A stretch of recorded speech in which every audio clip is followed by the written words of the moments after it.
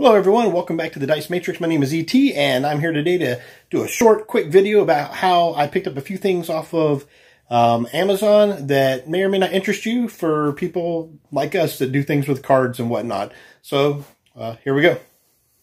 Okay everybody, well, one of the first things I got off the internet were some cards because I'm trying to design my own little game, and they come into a 4-pack. I've opened one up, but it will come in a like these are playing cards that you can write and make your own things, because I'm trying to design my own little game, and it just opens real easy. But I'll show you. I've already opened a pack. I've used some of them but they're pretty decent quality.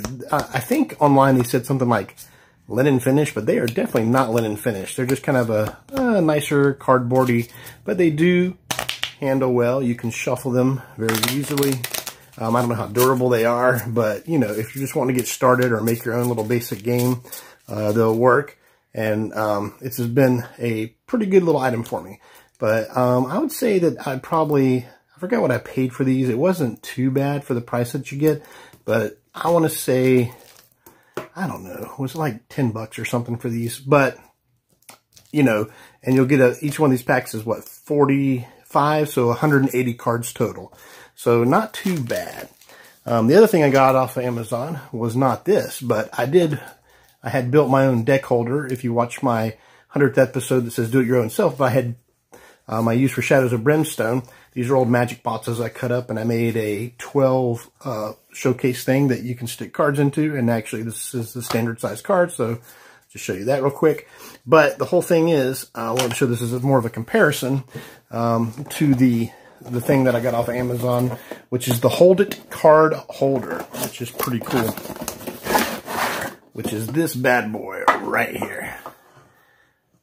So that has a lot of spaces. It's got 15 slots. Let me see if I can cut on the light here to give it a little bit better look inside here. Where is my flash? Nobody tells me anything. Well, I'll just lighten it up later.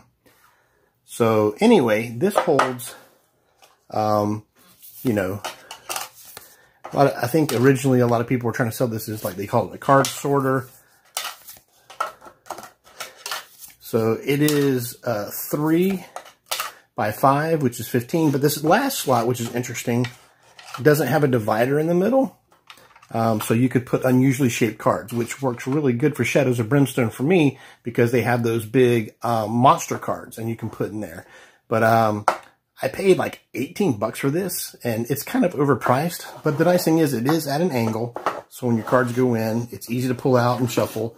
But together, with these two things together now, I should be able to hold everything I need card-wise for Shadows of Brimstone by my side, which is nice. And this is elevated in the back at an angle, so that turned out really, really nice. I still love my original one. Oh, but the bonus part of this is that since they're a little bit wider, that I couldn't do with the original, is sleeved cards. So I can now, if I don't throw it all over the ground, which I just did, you can put sleeved cards in here.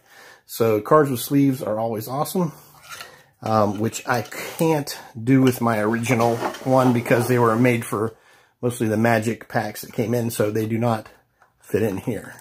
I usually don't sleeve my Shadows of Brimstone, but there's some games I do, and so that's another plus for this Hold It card holder. I'd have to give this, the product itself, it's probably a 10 out of a 10. Durable, solid, good looking, sleek, holds a lot, a little extra functional with that in the back.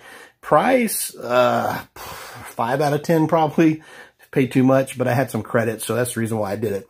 All right, well, this has been a quick review of some cards you can get if you want to make your own games, or if you play big card games like Firefly card of the board game, or like me, Shadows of Brimstone or something. You need a lot of cards to maintain during your gameplay, or if you just need to sort your cards really quick. This works as a good card sorter.